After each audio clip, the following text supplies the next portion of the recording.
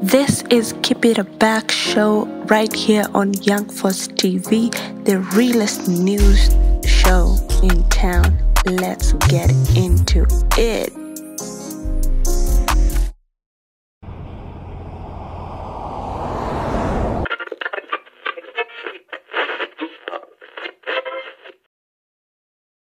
Bongo lala, ikikupita we bongo lala, na walosema jana iwezi fika leo, tuko ground tunazoza, ajiji kukumewaka sana, na mabistu wanachafua rada, na walosema jana iwezi fika leo, tuko ground tunazoza, hakuna mboga, peleke shuleni watasoma, madaktari wamegoma, hapa sani Yesu atatuponya.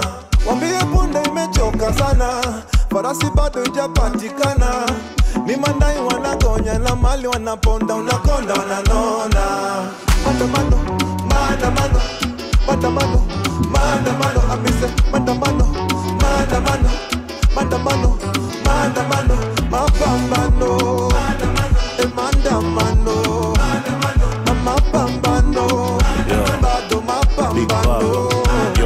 Independent 60 years, tuliambiwa ni self-rule. Billions on billions, tunaibiwa na the same crooks, tunalipa madeni. Hizo ndio ma-excuse, ini generation Z. Tuwezi make the same moves, occupy parliament, tuende maandamano. Tribeless, partyless, hiyo ndo msimamo. The killing us for protest, si bado tuna march on. RIP to our heroes, washa candles.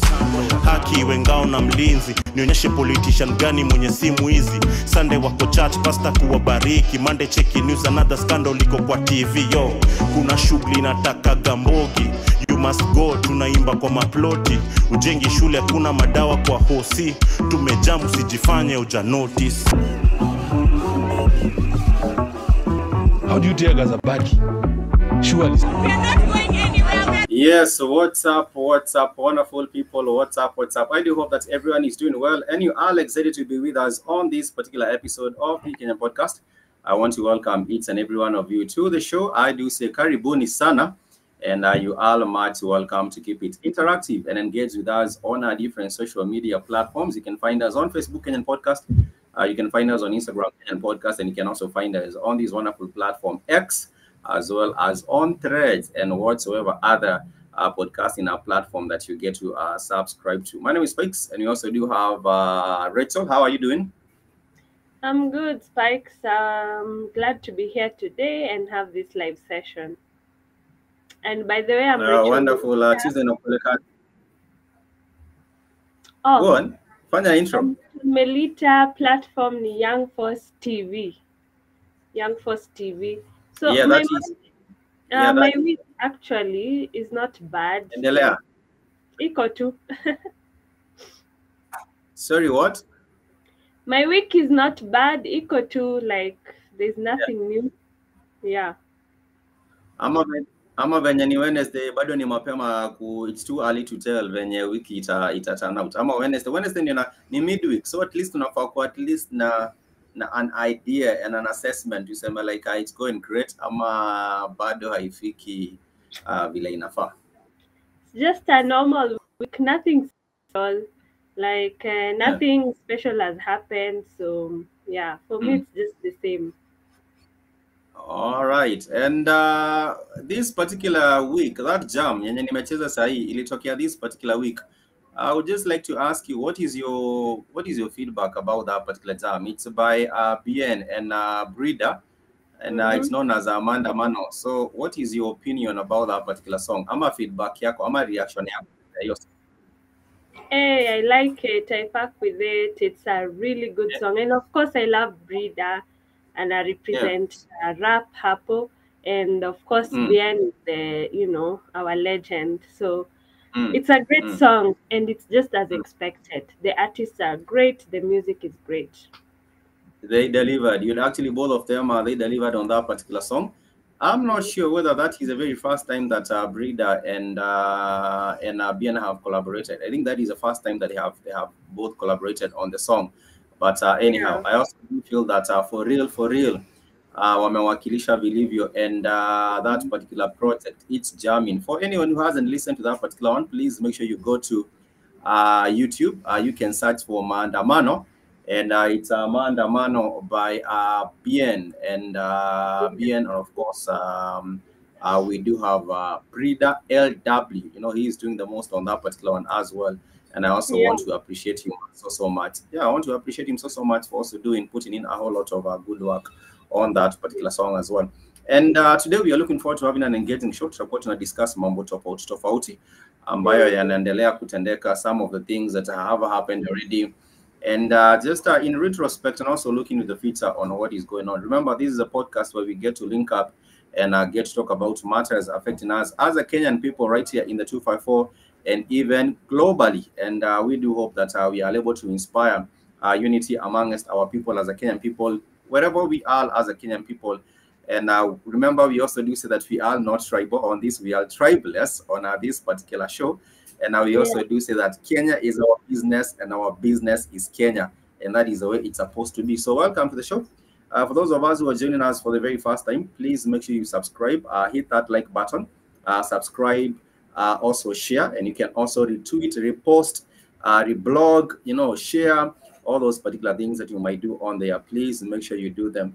And talking about maandamano, you know, that particular exam we played you. There are so many thousands and thousands of people turned out to the maandamano. And as we are speaking, you know, so many families are actually mourning, you know, because what happened is that after those particular maandamanos, there were so many people that were abducted. A whole lot of youth were abducted, and their bodies, you know, some of them went missing. Others were, you know, they were dumped after being kidnapped and assaulted. And there was this particular one individual that was listening to when he was giving his experience. You know, he was sharing his experience of being kidnapped, and he's actually a student at the Kenya School of Law, and he is a chair of the the Students Association in the Kenya School of Law. And this was his experience. Let me share a bit of this particular video, and then you can all let me know what you feel when you watch this particular video. And you can let me know what is your honest opinion, you know, when you watch this particular video. Na watu walikuwa na risasi ikilipuka, wengine wanalala. Kwanza kuna moja ilipigwa, nilikuwa hapo. Nilisema iwapo nitakufa katika hii struggle, watakuja kupata hii, watajua kwamba nilikuwa nimejitolea na nilikuwa ready. Niliona mwenzangu akiuawa, na moja ya risasi ambazo walikuwa wanatumia ni hii hapa. Ilipofika kitu saa 10:30, tukaambiwa, tulikuwa pia kwenye mitandao, so tukaambiwa kwamba KDF wameambiwa wanakuja town. So na sisi tukatoka. The day before nilikuwa nimeambiwa kwamba kuna watu wananitafuta. Walikuwa wanatafuta kwa sababu kuna wanafunzi wawili tena wa Kenya School of Law ambao walikuwa wameabductiwa at 5 AM in the morning. Alafu baadaye wakapatikana. Lakini kabla wapatikane, nilikuwa nimetoa statement kama the governing council. Tunajua kwamba kuna mambo ambayo yalifanyika. Sasa tupe hicho kisa kutoka baada ya siku hiyo ya Jumanne, sasa kufikia hadi siku ambayo uliweza kupatikana. Nikapata namba 3 zinanipigia, namba 3. Hizo namba nilishare kwa rafiki zangu hata kabla nitoke. So mmoja aliniambia, "Okayo, uko wapi? Mahali huko, toka tu saa hii. Kuna watu wanakutafuta." I was like, okay. Kidogo tena namba nyingine, tena nyingine, 3. So niliposikia hivyo pia mimi nikasema, hii ni serious. Nilipotoka kwenye you know, my main residence like 500-600 meters away from there, nikaitwa tena. Nikasikia mtu anaitwa, "Okayo, salimia watu wako wa KSL bwana." Alright? So nilisikia ni watu wananijua, hao ni watu wa KSL. Kwa hivyo nilipotana kwenda kusalimia watu wangu wa KSL, nikashikwa. So they were walikuwa watu watatu. Si wazee, si vijana, rika ya katikati. Watatu wakanishika, wakaniingiza kwa gari. Kulikuwa na driver kwa hapo anangoja, so waka drive off. Walipo drive off, wakaniweka pingu kwa mkono nyuma, alafu wakanifunga kichwa. Wakanifunga kichwa na sackcloth ya black. and then waka drive off. Yeah. Sasa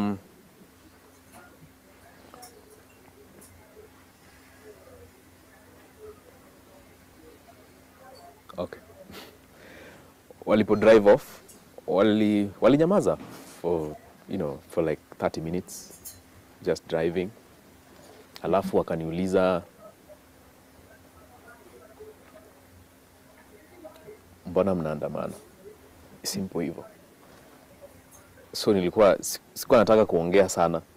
So nilikuwa najibu, lakini pia because ujui ni kina nani yao. Nikasema tunaandamana tu juu watu wengine wanaandamana, na tunaandamana because we want to be in solidarity with the Kenyans. Wakaniuliza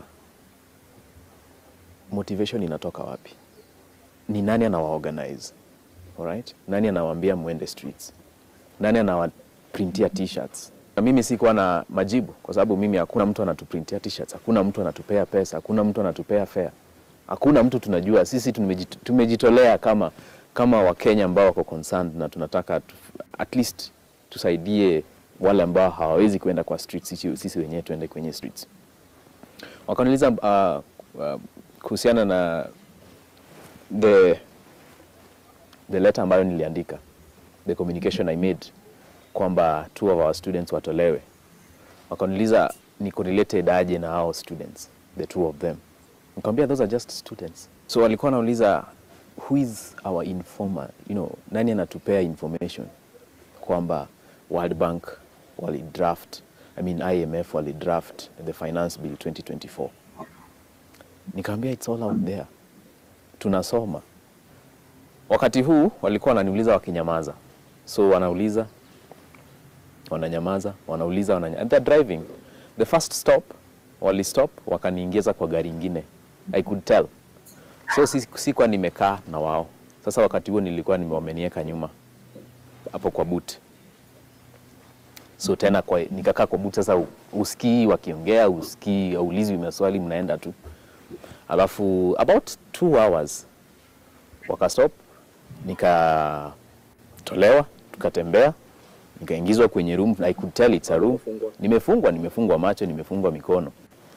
Na nilipoingia kwa room, wakanisukuma, nikaingia hapo, nikakaa. Wakatoka. So walipotoka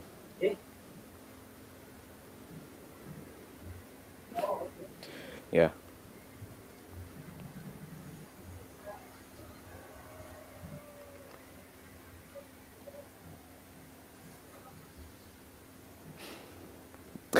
It's okay. Yeah.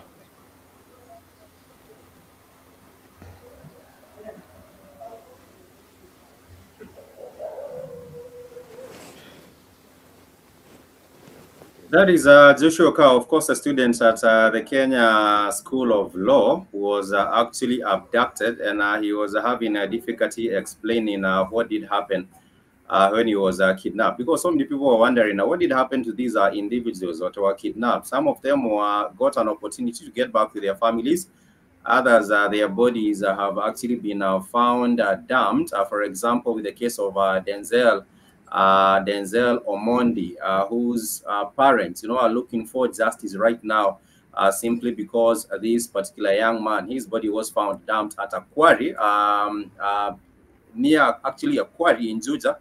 And when it comes to the accountability, and also people being answerable, we have seen this particular situation where it seems like things are going on as business as usual, which is a problem with our country. Business going on as business as usual. But nonetheless, I would, if I was to be asked, about that whole situation and now where we are actually going to, I would say that things are really not looking much better according to even this particular interview.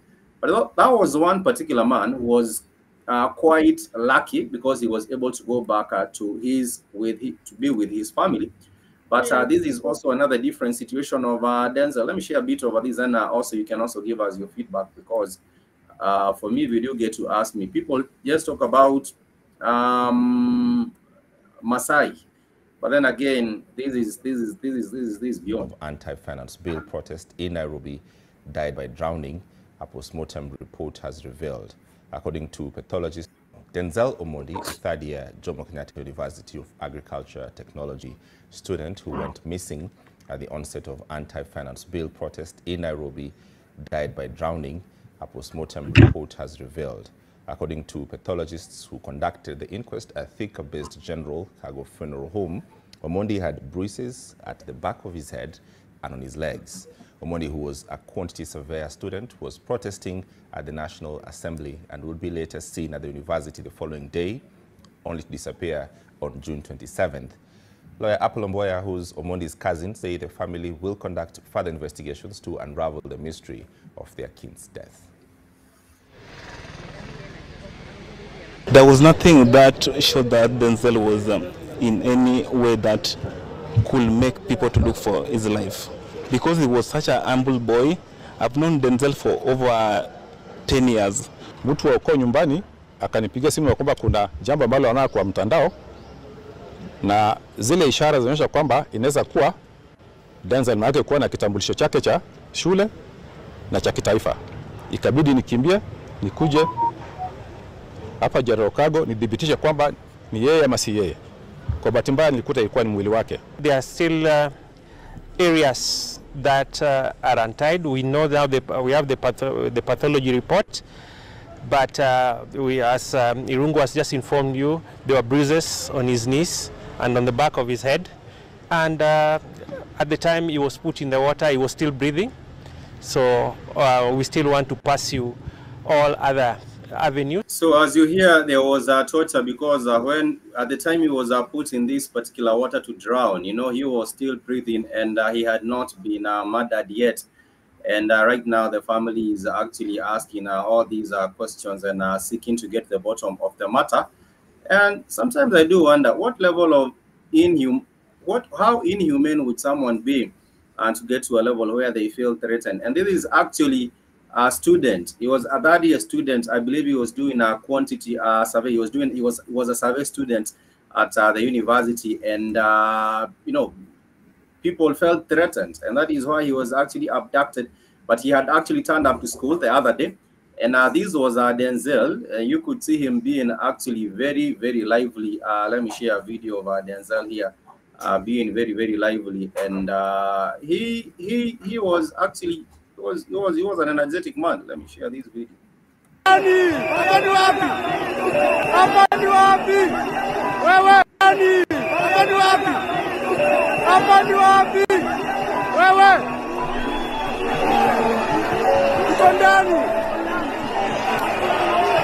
Occupied.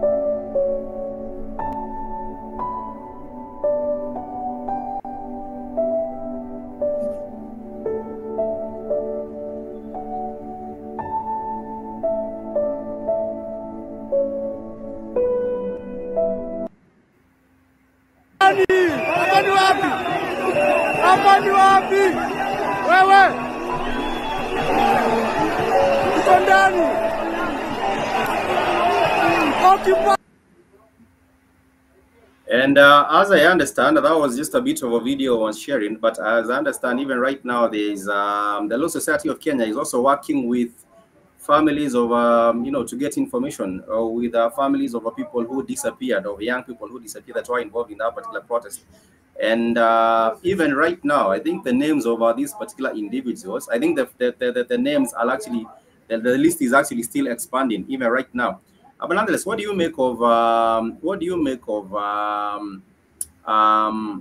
the abductions, and also what do you make of some of these information that has been shared by these LSK students who was also abducted, and what he went through, even if he was not able to tell the whole story?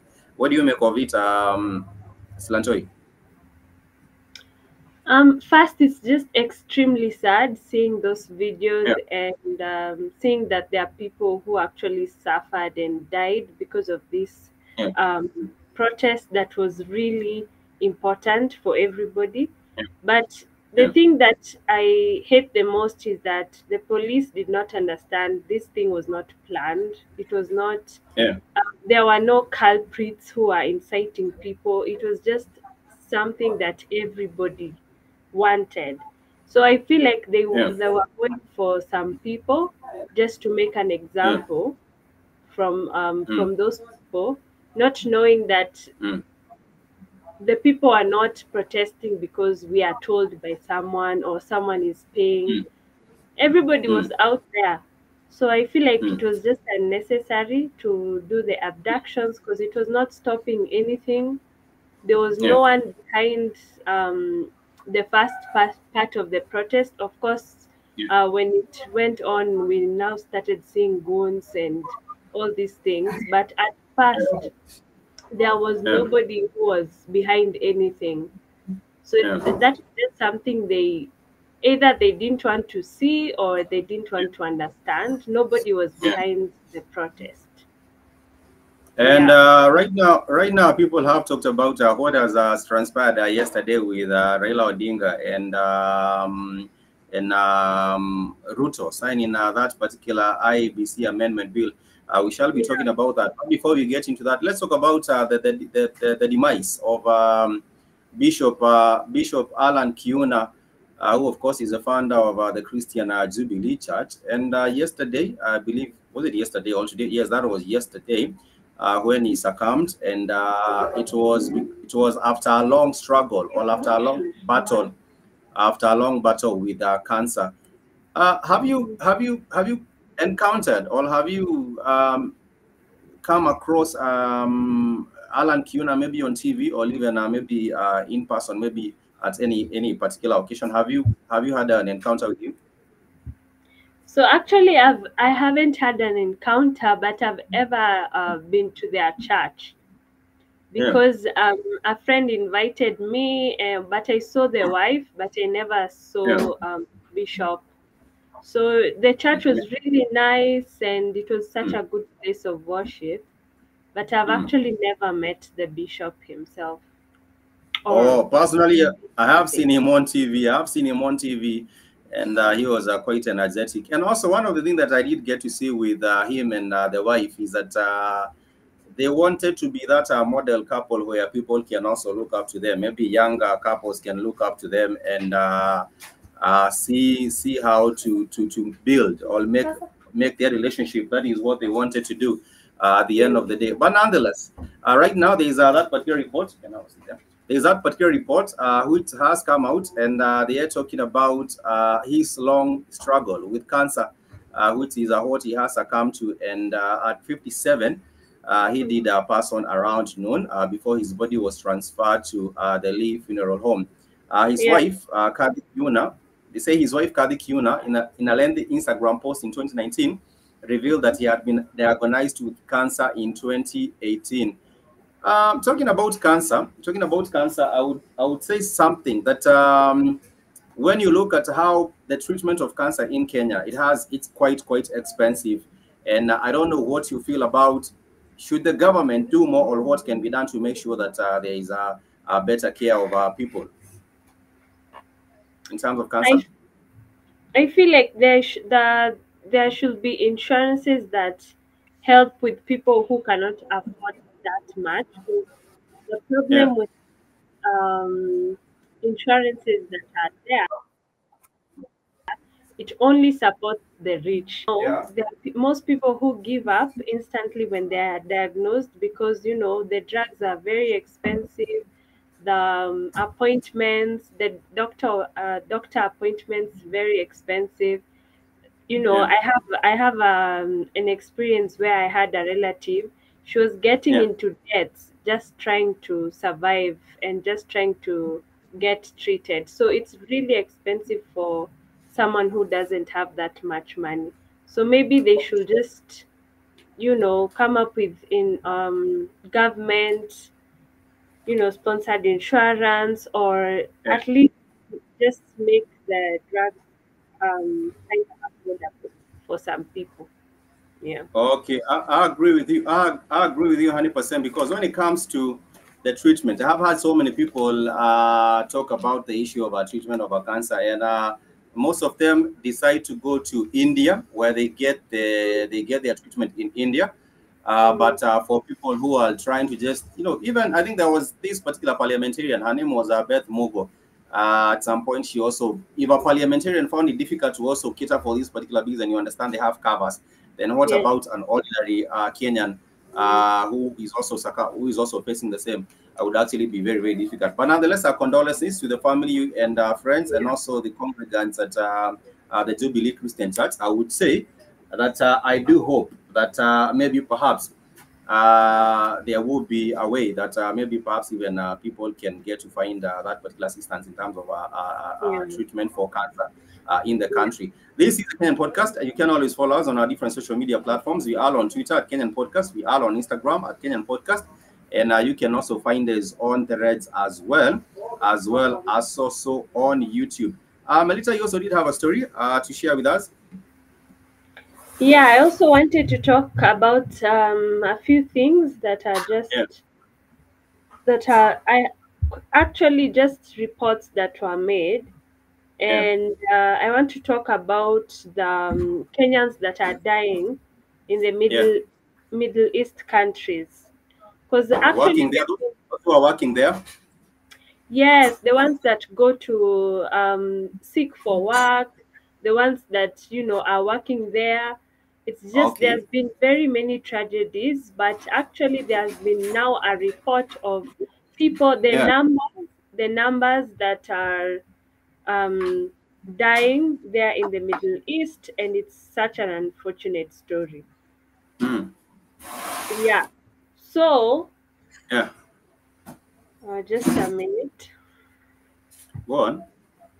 So now this Prime Cabinet Secretary Musalia Mudavadi for Foreign Affairs was actually talking about the numbers of Kenyans that are in the Middle East and the ones that are actually dying. And he was saying there's 316,000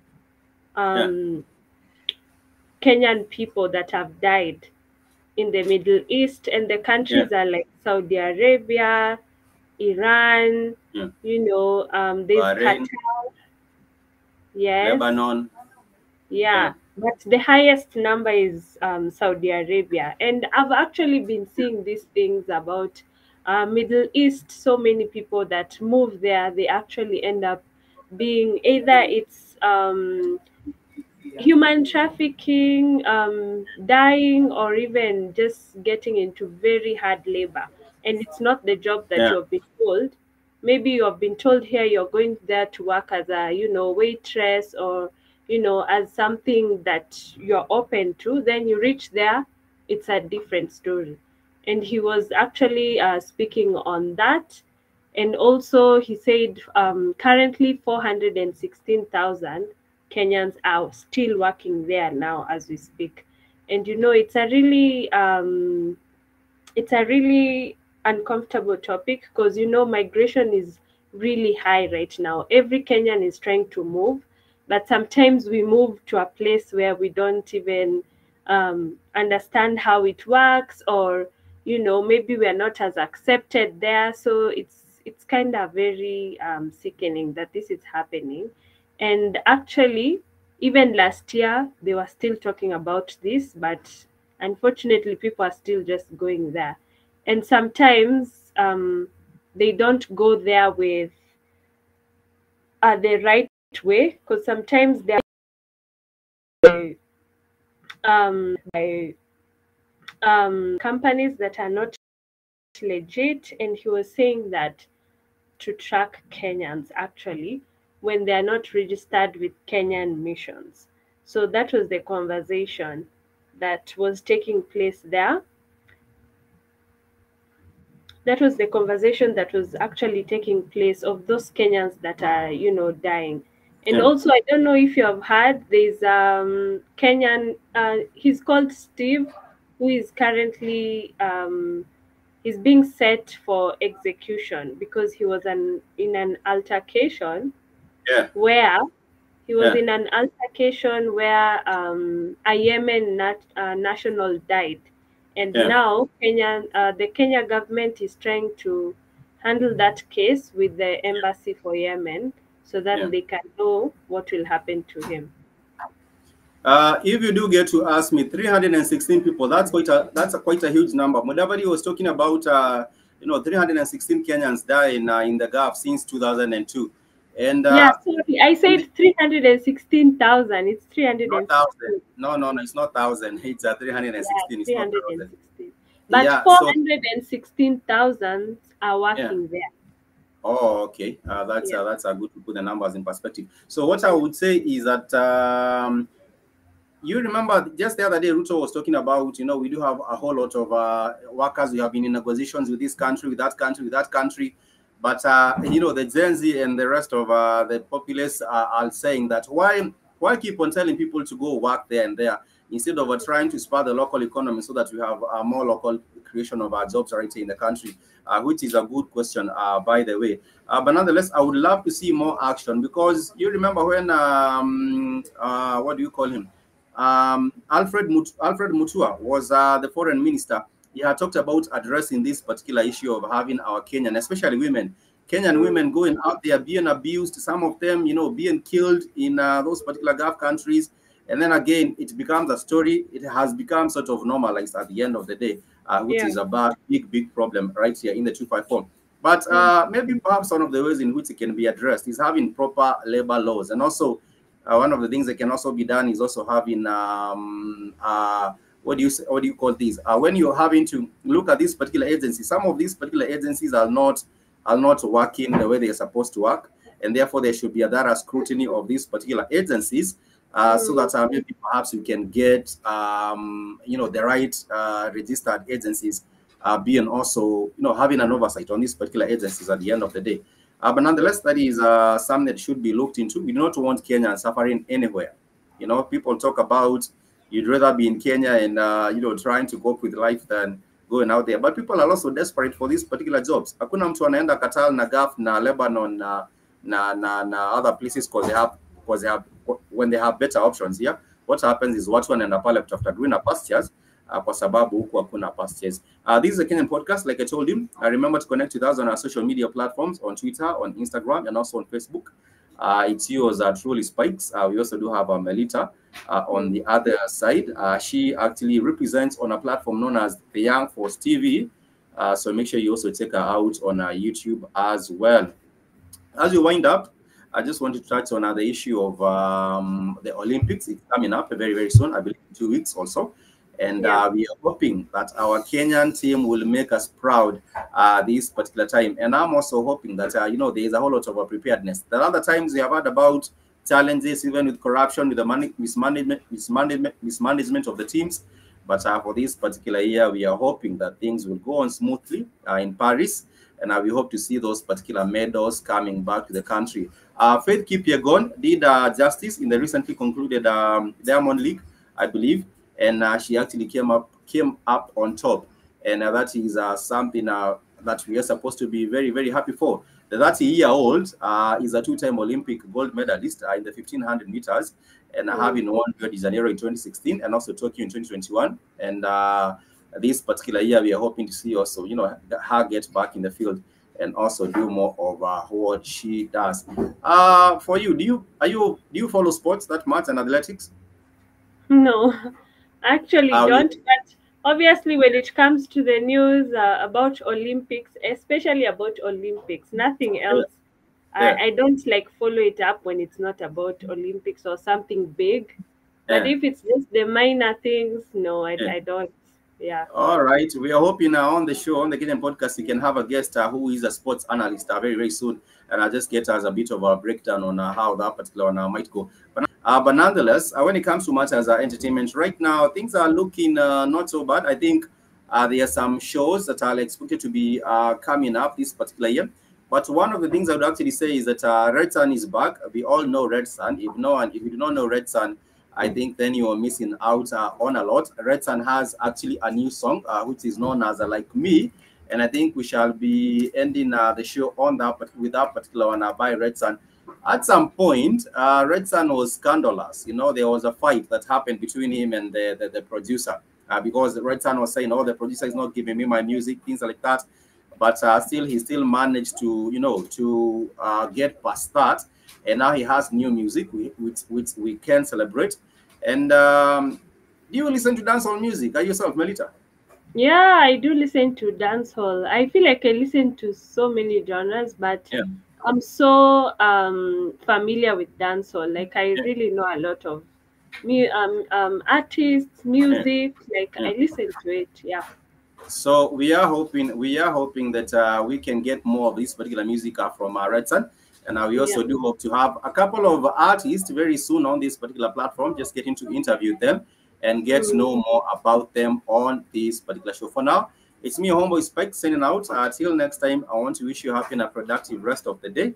And I also do hope that you get to connect with us on our socials. Melita, what's your socials once again as we finish? So you can check out Melita_Silantoi_ Instagram. And also Young Force TV, TikTok, Young Force TV, YouTube, and also Instagram, Young Force TV. Make sure you follow the platform, and I'll be there to always add on any information or any news that you need to hear about. Okay, that's what's up, our family. Make sure you catch Melita on Young Force. Once again, for me, it's your Homeboy Spike sending out. Make sure you subscribe, share, and also comment when you are able to. We are winning up with this particular term, which is known as Like Me by Red Sun.